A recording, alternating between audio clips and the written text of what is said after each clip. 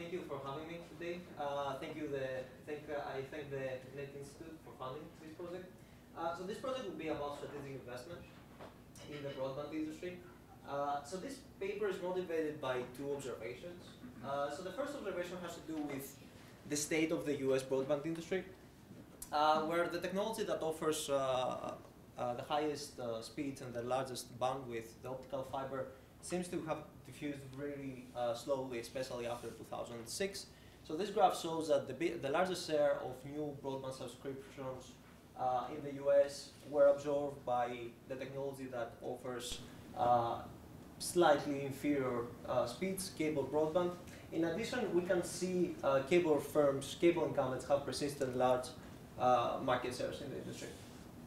The second observation has to do with how these cable incumbents respond when there is a fiber entry threat. So this news article refers to Time Warner investment and quality offering in markets where Google Fiber was really close on entering. I mean, I live in Durham, NC. Suddenly, AT&T Fiber announced that they will enter Durham, and then a month later, I started receiving an offering from Time Warner for 20 times higher speed than before. Of course, cable firms may claim that they start offering higher speeds in markets where demand is higher. But at the same time, we see that in markets that there is no fiber entry threat, it seems that they offer higher speeds much later. So the idea of this paper, so this paper contributes to the literature of strategic investment. There's a very large theoretical literature on the topic, but very limited empirical work. I mean, the reason for this is because it's really hard to distinguish between incumbents trying to deter entry or adapting for competitive reasons. So the key research question of this paper is, do incumbents strategically adopt a new technology to deter entry, or do they just adapt because of higher demand, or do they just want to prepare themselves for a post-entry competition? So the application will be the US broadband industry, the wireline broadband industry. It will be a game of cable incumbents vs potential fiber entrants. And fiber entry can be deterred by other reasons like low demand or legal barriers that are fairly exogenous.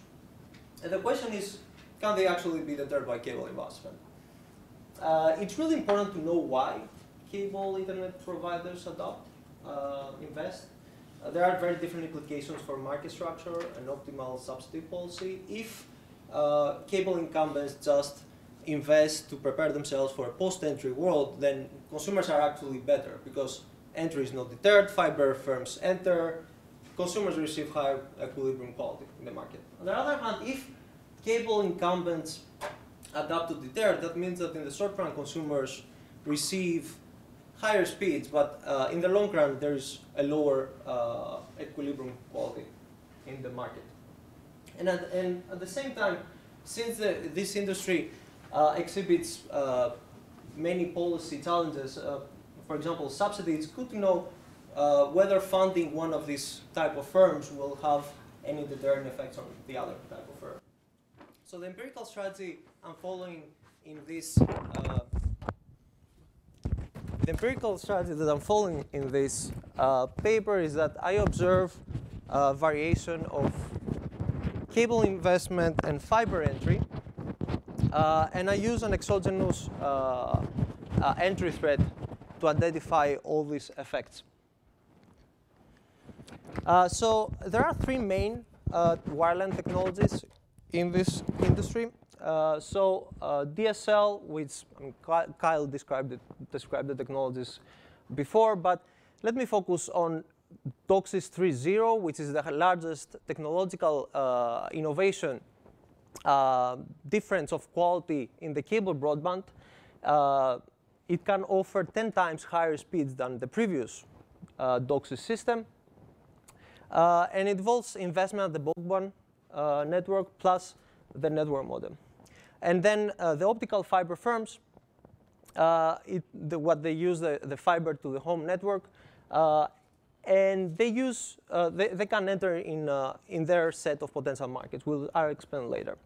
Fixed costs are pretty small in this industry, and the cable adoption and fiber entry costs differ, which gives a strategic advantage for the cable companies. At the same time, investment in these networks is irreversible, in the sense that if cable firms adopt a new system, that makes it a credible mechanism in the case of fiber entry.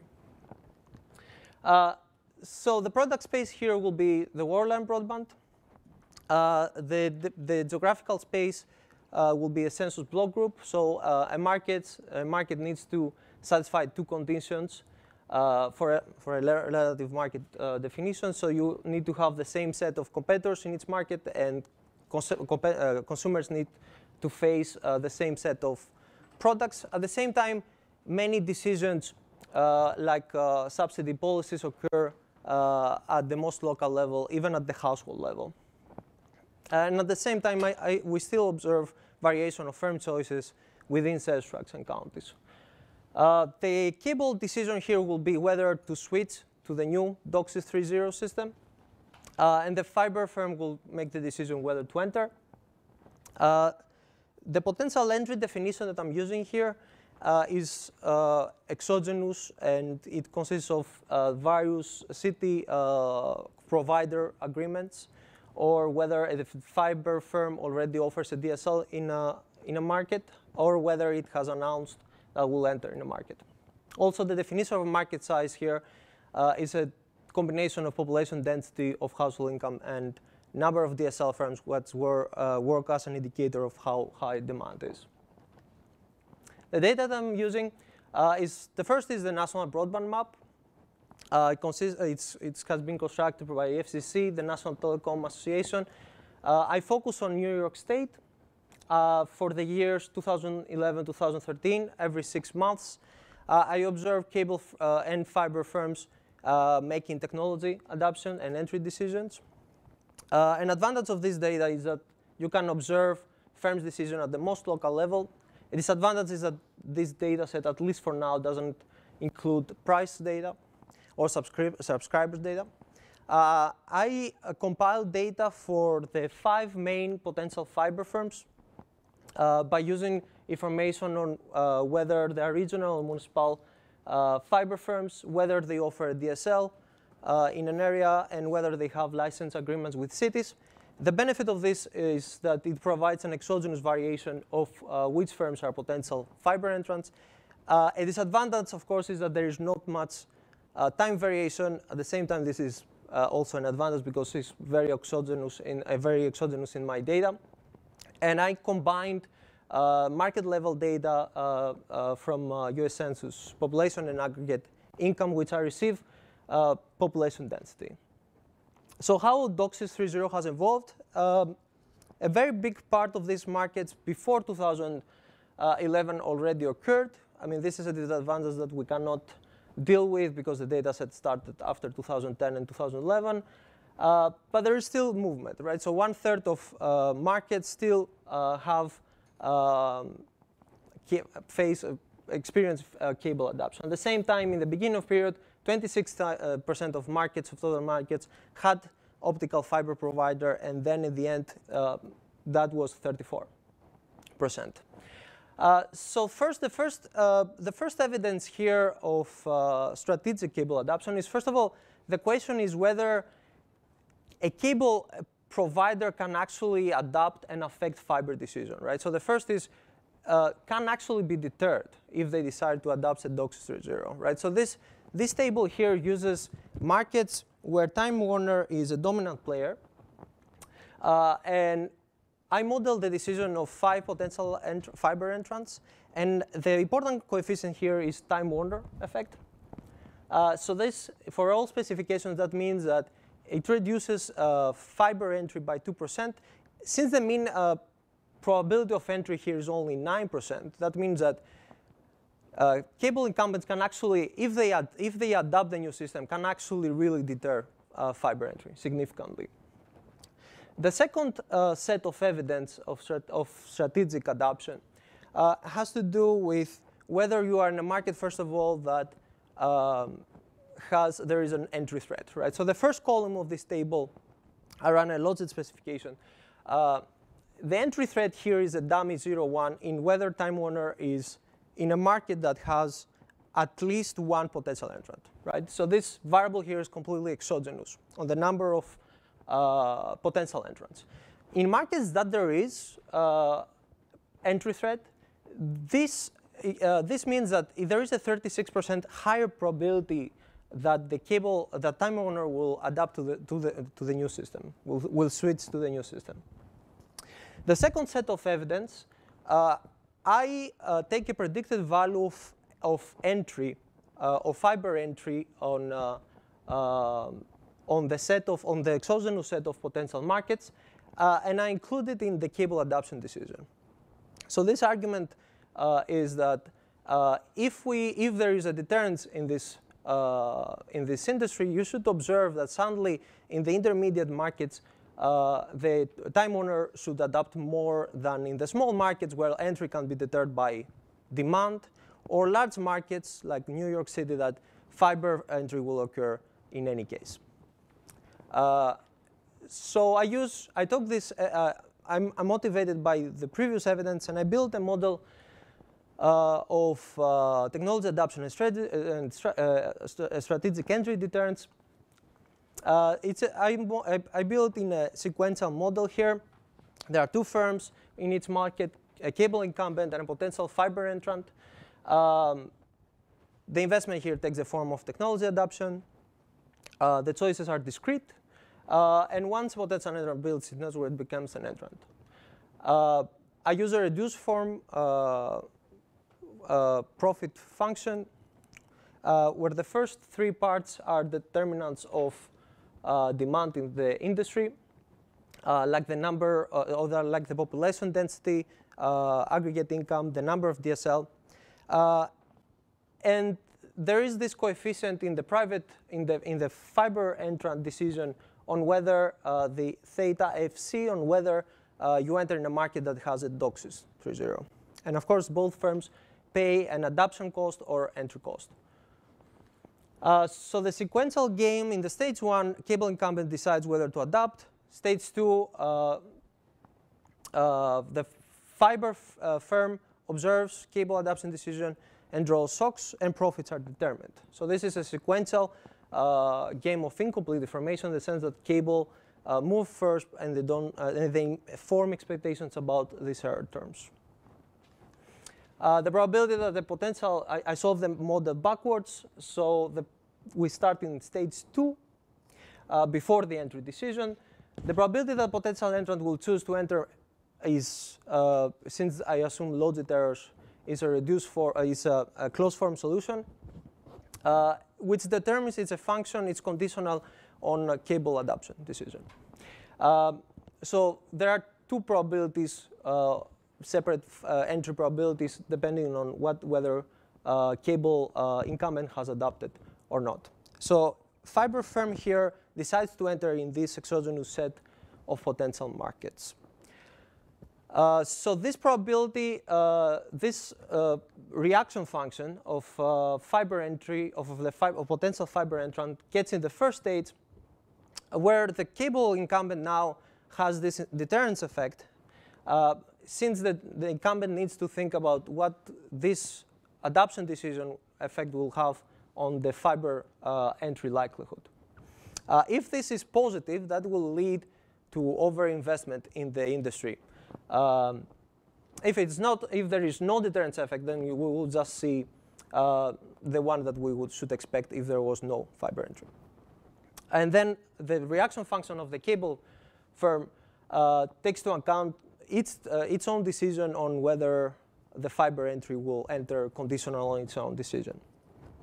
So I solve this game. This requires a fixed point for probability of cable adoption and fiber entry. This is the coefficients that I take. The good news is that there is a negative effect of cable adoption on fiber entry decision. And then I use the structural parameters to perform counterfactuals. So the first counterfactual is, there is a discussion of how I solve this. So that deterrence effect will be 0 that I showed. I solve for equilibrium as a deviation from this optimal strategy.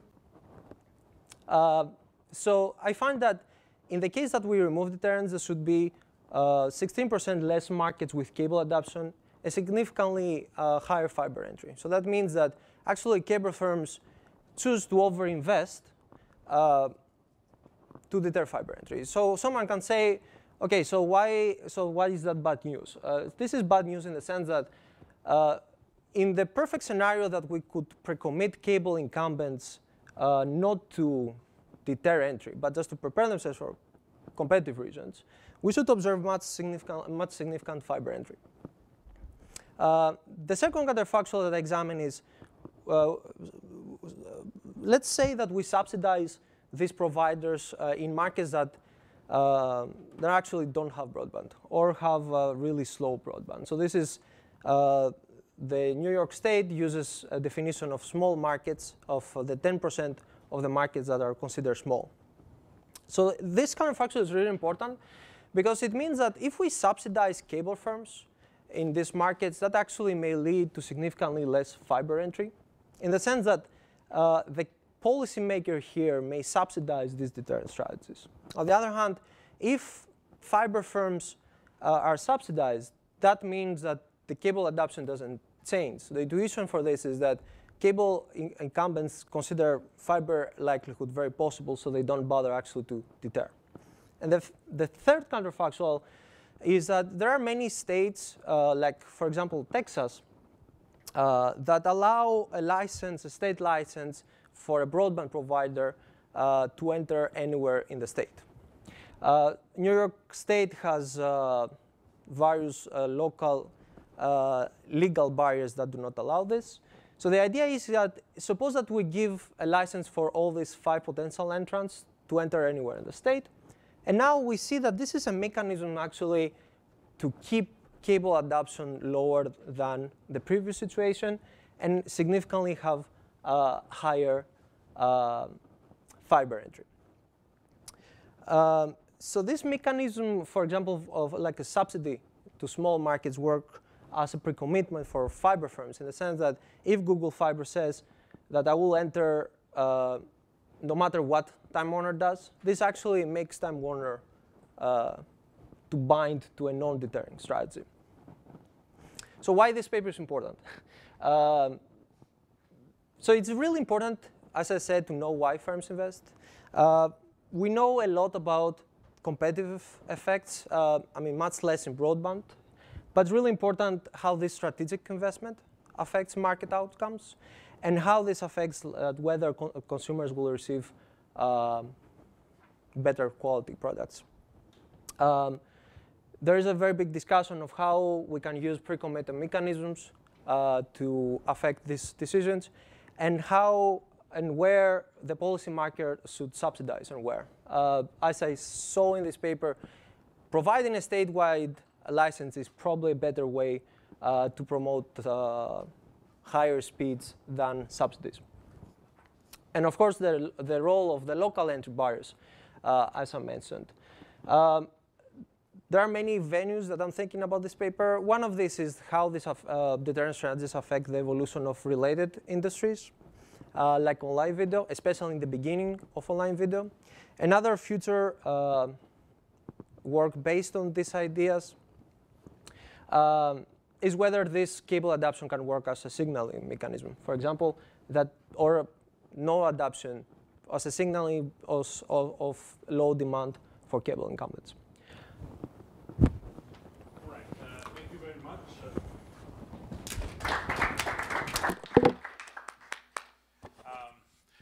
Kyle Wilson will be our discussant, and please give him the mic. Thank you. Okay, so yeah, thank you for the opportunity to read and discuss this paper. I think Teddy did a really wonderful job on this topic. So let me try to summarize briefly what I think it is that he set out to do and what he's accomplished in this paper. So Teddy's main research question here was, do incumbent cable firms make strategic investments in order to deter fiber firms from entering the market?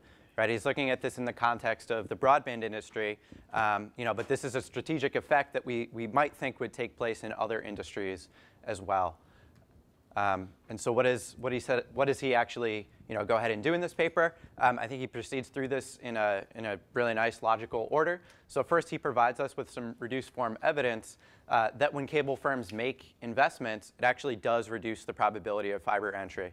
Right? This is sort of a necessary condition we would need to observe in order to think that cable firms are actually using this deterrence strategy, and he does find evidence that this is the case. Second, he provides us with some reduced form evidence that cable incumbents are more likely to invest when they're threatened by fiber entry. Okay, this is again evidence that they're actually using this strategy in order to accomplish bullet point 1 of reducing fiber entry. And then in his results, he finds this inverted U-shape in the probability of entry, which is predicted by this Ellison and Ellison paper as a condition under which we would believe that preemption is taking place. Third, he constructs a structural model where we have cable incumbents making investments and potential fiber entrants entering the market. And he estimates this model, and he identifies the determinants of profits and the sunk costs associated with those actions. And then he uses this model to simulate counterfactuals. The one that is most salient, I think, here that gets at this research question is where he removes any possibility of a deterrence effect. And he finds that when you take that possibility away, there's a 16% drop in the cable investment rate. Okay, so when they can't deter, they invest less, which gives us evidence that they are using a deterrence strategy. So here's where I think Teddy is making some very nice contributions to the literature. So a really important question in the industrial organization literature is what strategies are firms using to deter entry and maintain market power? So if we look at John Terrell's seminal textbook, he devotes 57 pages to discussion of this. It's the longest chapter in the whole book, right? So this is an important question to us in the field. And there's a lot of theoretical literature. All these papers here I've cited are just some examples of the theoretical literature on the topic. But there's still fairly limited empirical literature. There are a number of papers that have done this. Some of them are named here, but I think Teddy's making a very nice contribution through analyzing preemption in broadband.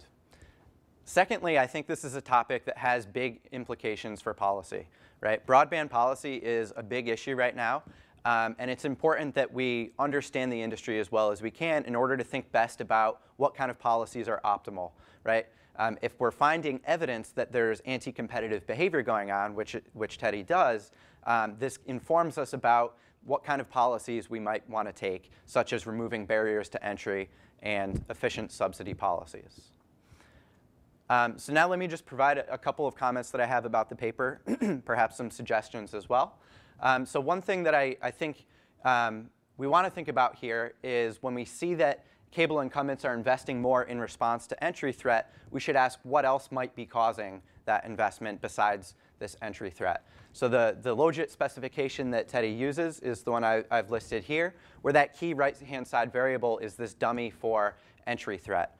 And something I wonder is whether there might be other market characteristics that are leading this market to be a high-demand market, one which would demand fast internet speeds, and that's inducing fiber firms to gain licenses to provide fiber there, but also inducing cable firms to provide faster speeds. And if that's the case, then we might want to think about some solutions for dealing with it. So a couple of them. This first one is just another way, I think, to provide some evidence that the effect that you're picking up is what you want to say it is. And so another specification you can run in addition to this one would be to regress cable investment on not the threat of entry, but the actual observed entry. Now, I don't know what coefficient you'll get out of this, but imagine, for instance, that you get a smaller coefficient on that regression than the one that you've currently run. Then what this is saying is that when there's a threat of entry, cable firms invest, but when there's actually realized entry, that's not so much inducing them to invest, right? So this suggests that the preemption effect is quite real because they're investing when it's not too late to do something about it. So I think if you find that effect, that helps sell your story a lot. If you don't find that effect, I don't think it hurts you at all. So it's, I think, costless to do this, but it might be worth a shot. A second possible solution here, something I'm going to suggest is actually just a slight modification to something that Teddy's already doing. So he runs the second specification where on the right-hand side we have a predicted probability of fiber entry and a quadratic term for that, which I think is a really nice way to go about this. It's sort of like a two-stage least squares approach where you're looking for exogenous variation to predict fiber entry. But I think it would be worthwhile to try and add a variable into that first stage that's both exogenous and excluded as far as the cable investment decision is concerned. So something more than market characteristics. One thing that you might think about using would be the distance or the proximity of a market to a market that had fiber back in 2010. Right? To the extent that there's economies of scale and these fiber firms can expand cheaply outwards, that might be a cost shifter for fiber firms that doesn't affect cable firms. So I don't know if that's the right sort of instrument, but you might think about something along those lines. Second comment that I have here is just, I think it's worth asking if this is the right set of firms and markets to use. So the first question on this point is, is the analysis sensitive to using only Time Warner as the incumbent? So I know that they're the major player in New York. So definitely they're going to be the incumbent in most of these markets. But it would be worth knowing whether this deterrence of behavior is applied by other firms as well. And if you find that it is, then I think you have an even bigger story here, which says that this is a widespread effect. The second question on this point is, should we think of DSL firms as strategic players as well? So in the structural model, I know that you're modeling cable incumbents versus fiber entrants, but Verizon, a DSL player, is the largest fiber provider. So I'm not sure if it might be more appropriate to think of them as sort of like this cable firm that can become a fiber, or a DSL firm that can become a fiber firm. It seems like they have a strategic role here as well. And then lastly, this is just a question on the markets that you're including. So it seems, in my reading at least, that because you had the second stage in the game where there's fiber entry, that means you're using markets that have the possibility of fiber entry. But I think you could get useful variation from including markets that have no potential fiber entrance in the structural model, because now we can observe whether cable incumbents are behaving differently in those markets where they can't possibly preempt anyone. And my last comment, I think, is actually just some really minor points on the interpretation of the parameter estimates. So one thing that I wonder is, you estimate this cable adoption cost, and I wonder whether it's separately identified from a change in variable profits. We might think that when cable firms adopt this new DOCSIS, they might see an increase in revenues along with it. I don't think this is a problem. I don't think it's important, but I think it would be worth just figuring out whether they're separately identified or not. And then secondly, thinking about what the scale of the estimated parameters is. I don't think that they're like automatically in dollar terms, but there might be like a nice normalization that you can make just like by dividing through by adoption costs or something to give us sort of a scale to think about what a 6 is versus a 2 or something like that. So let me wrap up. I think Teddy has a really wonderful paper on his hands here, and I think it's making some important contributions. Namely, he's giving us evidence that cable incumbents do respond to the threat of fiber entry by making strategic investments. And secondly, he's showing us that those efforts are successful, that after they make those strategic investments, fiber firms are deterred from entering.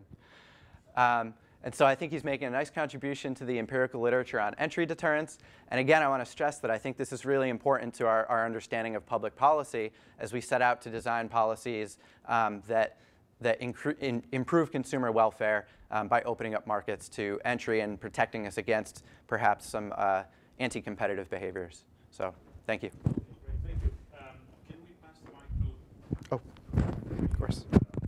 Do you have maybe a minute to respond to that, and then we can go into all the other questions? I think Kyle, very nice comments. I want to address two big issues from Kyle's comments. So the first has to do about the fiber entry threat vs observe entry.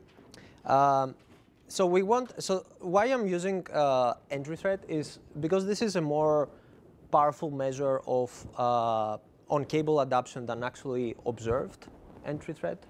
Oh, sorry, observed entry, in the sense that you can observe cable incumbents, how they react in a case that there is not actually fiber entry. I mean, this is why we use a structural model, is because we want to actually see what will be like the structural model if there is entry threat, but there is no actual entry, right? So in the counterfactuals, then we can see what will be the observed entry if we remove these barriers that I mentioned.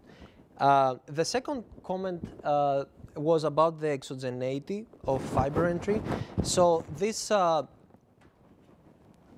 second data set that I presented about how potential entrants vary across markets gives this exogenous variation and doesn't change like for years, like for a decade. It's really hard for fiber firms to actually negotiate with local authorities to actually get an extra. So this varies fiber entry decision, but not cable adoption, right? So I take how cable firms react to this entry threat when there is actually no way that there will be fiber entry in these markets vs the other markets. I don't know. I think that I don't think I have. I think this is the most important. I mean, I would love to discuss it later with you. I think this is the most important things that I want to discuss.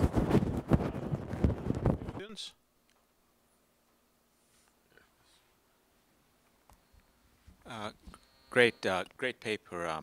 I read your paper too. Just one question on strategic entry. I realize, so with fiber entry, I think the models that I've seen, both Municipal Fiber, Google Fiber, and any others, there's always strategic entry. They don't roll out to the entire city.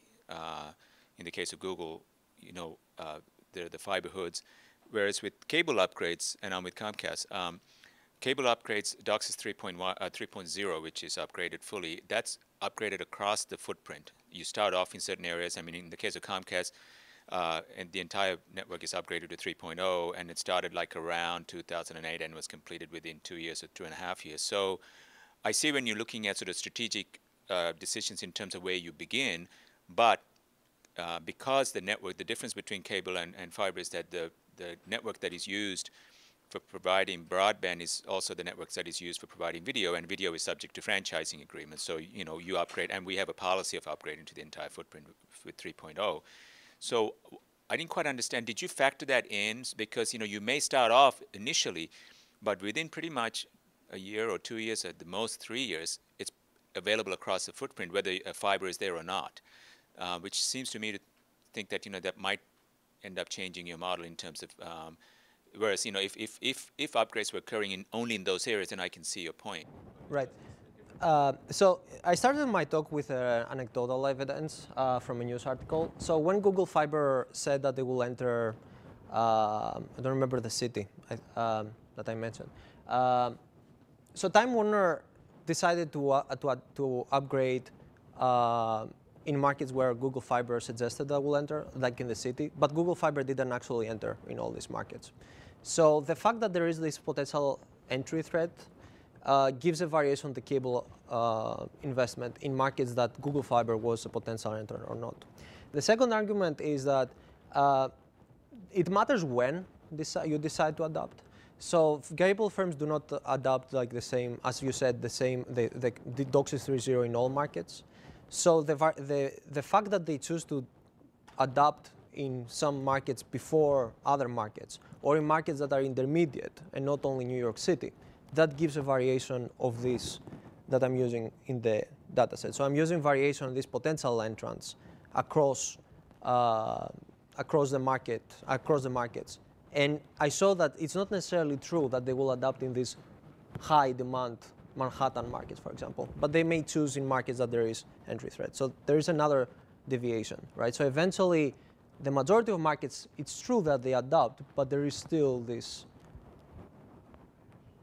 the timing of where or when you will decide to adopt is not actually true. And also, DOCSIS 2.0, 3.0, I mean, it's not the US hasn't fully adopted the new system. I mean, the next system is 3.1, right, DOCSIS 3.1, but still in 3.0 there is still movement that's going on. So, I mean, this is, in New York State, for example, it happens that it adopted throughout 2015, 2014, but in the rest of the country they're still rolling out of DOCSIS 3.0. But yeah, I mean, but there is variation that I'm using here. Yeah. Hi, nice paper, just like the first one. Quick comment here. So your counterfactual 1 was removing strategic actions, right? But so counterfactual 1, or whatever we want to call it, showed the drop in cable adoption, increase in fiber adoption. Increase in fiber wasn't quite as much as the drop in cable. It would be nice to put dollar figures on this to see like net whether there'd be increased investment. And I don't know where you'd get those figures, perhaps from Kyle's paper, right? Or industry sources or something like that. So the reason I raise this is that over the last couple of years, something that some economists have pointed out is that there's been a drop in aggregate investment in this space, and people have attributed that to regulations that the current administration has been putting in place. Your paper provides a counter-argument, which is that it has nothing to do with regulations or not. It's all about sort of strategic investment. And so it'd just be sort of a nice way to sort of position this for a slightly different audience, if you will. Right. I think that it's not the one or the other. So there are different reasons why it may deter, right? So as I mentioned both in the data set that I'm using about the potential fiber entrance and in the counterfactual, I consider this as complementary, so that you don't have a license to enter in a market, and also demand may be low, or cable. What's interesting about cable investment here is that something that you can actually do as a cable incumbent to actually deter, right? So it's not something completely exogenous, I mean, fairly exogenous. But there is something that I can actually do to deter. So I would say that's more complementary, but I completely agree with you. I mean, yeah. All right, thank you very much.